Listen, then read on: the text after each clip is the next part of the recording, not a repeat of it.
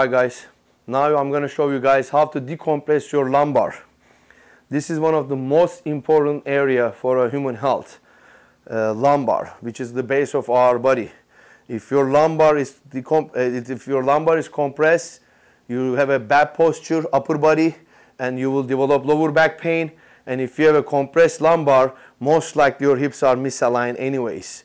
So everything starts from the stability and the mobility of your lumbar area, which is the lower part of your spine. So what we try to do, take our last rib away from our hip, but all 303 degree all around. So there are different angles we're going to do. We're going to do from front, take the last rib away from the hip bone, and then the side, take the hip bone away from the last rib, decompress, and then the right lower back, same thing, decompress, open up, and then exactly back, decompress, open up. So while doing that, we're not going to compress the nerves come from lumbar, and it's not going to affect our legs. It's going to decrease the hip and knee injuries, and then by opening up the lumbar, it's going to help us having a good long torso and good posture, because if this is short and tight, see, you can't even straighten up your upper back because this is locked up here. You're locked up. Even you can't catch a good posture. So to catch a good posture, you have to be really decompressed here on the lower part, which is this. So this is one of the most important thing in our system. So the first thing I'm going to do, start from front. So there is 4 different angles here. I'm going to stretch from front side, back side, and back. 4 different angles, same decompression drill. So first one, I'm going to be on the floor, straight. Look at my feet. I like my feet like this, not like that. Definitely not like this. That's not good. Straight like that. I use my knuckles so I can get away from floor even more. It's going to be more stretch. I'm going to come up. Okay, here is very important one thing here. Most of people, they push their hip down to floor. So do not push your hip down to the floor. Let it go. Let the gravity pull your hip down. So don't push your hip down because it's going to activate your lower back muscles. It's going to only make you worse. So hip is relaxed. What you're going to do is here pushing away your chest bone from the floor, ground. So push your chest bone away from the ground, but not your chin. Okay, that's another mistake people do. That's the overextension of your neck. So don't overextend your lower back, don't overextend your neck. Both of them are going to hurt you. So bring your chest bone away from the floor and inhale. With the exhale, you're going to push your glute back. Again, the big mistake people do, they push their armpit to a floor, which is a mistake. That's not what we're trying to do here. What we're trying to do is shortening your psoas major by pushing your sacrum towards your heels. So I'm pushing away from ground, my shoulders, which is my sacrum, to my heel, to my foot, which is like this. Relax. So I'm not pushing my armpit to the floor. That's a big mistake. So let's do this on the action time. Front, up, inhale, push your chest bone away. Exhale, unload, push your sacrum to your heel. Again, front, push it up, inhale, exhale. So that's only did the front part. Now I'm going to go to front side. Then I'm going to go to back side, then I'm going to go to back. So here is the technique. When you're in this angle, when you bend your hip 45 degree and drop your hip on the floor, you have to drop your hip on the floor, okay? It cannot be on the air. 45 degrees. Show me from the top angle right now, please. So my hip is going to be about 45 degree bended. 45 degrees. So that means I'm stretching my front right side. So here is a couple very important things here. Your legs are going to be like a paralyzed. You're not going to move them. Okay, so most important thing is bring your chest bone up. So while you're trying to stretch your front of your lower abdominals, right side, don't get hunched back. Okay, that's a big mistake.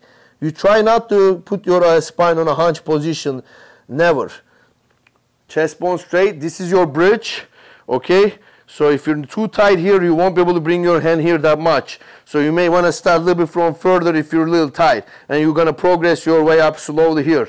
And eventually when you're really good, then you can put a step here, make it even higher. So here, bridge. And then at this moment, about 45 degrees, it stretches my front right side. What I need to do, body and mind connection. And put this hand here, push it down. So it's going to inhibit the reverse side muscles. And the stretch is going to maximize. And stay here and feel that it's opening up. And then you're going to do the same thing from other side. Now go to other side maybe. And I'm going to bend my hip 45 degrees. I have to put my hip bone on the floor. I need to fix my posture on my spine. Chest bone is up. Bridge my arm. Push this leg down. Inhibit the muscles from reverse side. And then last thing, mind and body connection. Relax, let it go. So it's going to open, decompress. Now I'm decompressing my front left side. So that's the second stage. So we did the front, we did the front sides. Now I'm going to go to back side. So to do the back side, instead of bending from my hip 45 degree, I'm going to bend from my hip 90 degree. So I'm going to bend more, almost 90 degrees. See? So now, am I good? No, absolutely not, because I have a hunchback. So I need to fix that because hunchback is already bad. So I'm going to bring my chest bone up, try to keep my spine as straight as possible. Okay, now because of I bend it 90 degrees from my hip, the stretch is going to my right lower back. And then same thing again, bridge my arm, chest bone is straight. Try to keep your spine as straight as you can. Don't get hunched too much. And then I push your leg here. And if you have a rubber band or anything, hook your foot here or yoga belt. And if you pull it from here, that's going to actually maximize the stretch on the right lower back. So it's going to help you even more. But if you don't have a rubber band, you can always push your hand here. That's going to help a little bit too. So 90 degree, bend from your hip. Chest bone up, bridge your arm. Push it. And again, mind, body connection, let it go. This is going to decompress your lower back, right lower back. Especially if you have lower back pain, that's going to help you a lot. I give this to every single client of mine. This is a must. Very important because lumbar is the center of the human body. If your lumbar is not healthy, nothing is going to be healthy. Your hips, your knees, they're going to suffer. Your shoulders, your posture, your mid-back, thoracic spine is not going to be good. And then if you do it from other side, 90 degree again, I'm going to bend my hip. 90 degree position. First positioning. Am I good? No. I'm going to straighten up my spine. Bridge. As big as chest possible, not your chin, chest. Push this down. And body and mind connection. And I'm feeling the stretch on my left lower back right now. Okay, so that made the third one. The fourth one is back. Exactly here. Right next to your spine. So I want to stretch that one. So how am I going to do that? Same positioning here.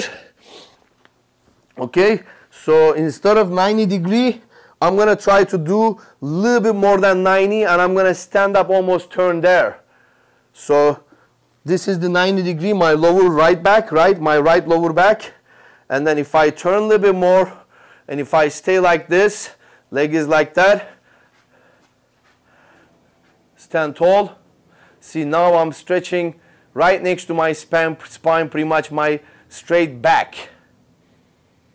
And then, of course, if I use something elevated, something a terra cord like that, or any kind of bossable or bench, it's going to make it even further, one level further than stretch like this, like that. So I come from here, turn, drop it, and then stay like this. So it stretches right next to my spine on the back. And if I do same thing from this side, it's going to be same thing from that side. So you can always use a terra cord or bossable or any kind of step to maximize those all that four angle, which you can do it like this. If you're a little bit advanced level, if you already progress, now you can do like this. See, now 45 degree. Up. Ooh, that's really effective right now because I elevate my feet. 90 degree, my right lower back, all the way I turn, my back right next to my spine. So by doing this, I'm hitting all 360 degree of my core, and I'm decompressing my entire lumbar, so those nerves, they're not gonna get compressed and affect my legs, or it's gonna mess up my upper body posture. This is very, very important, almost the most important area. Lumbar decompression. You have to do this. Thank you.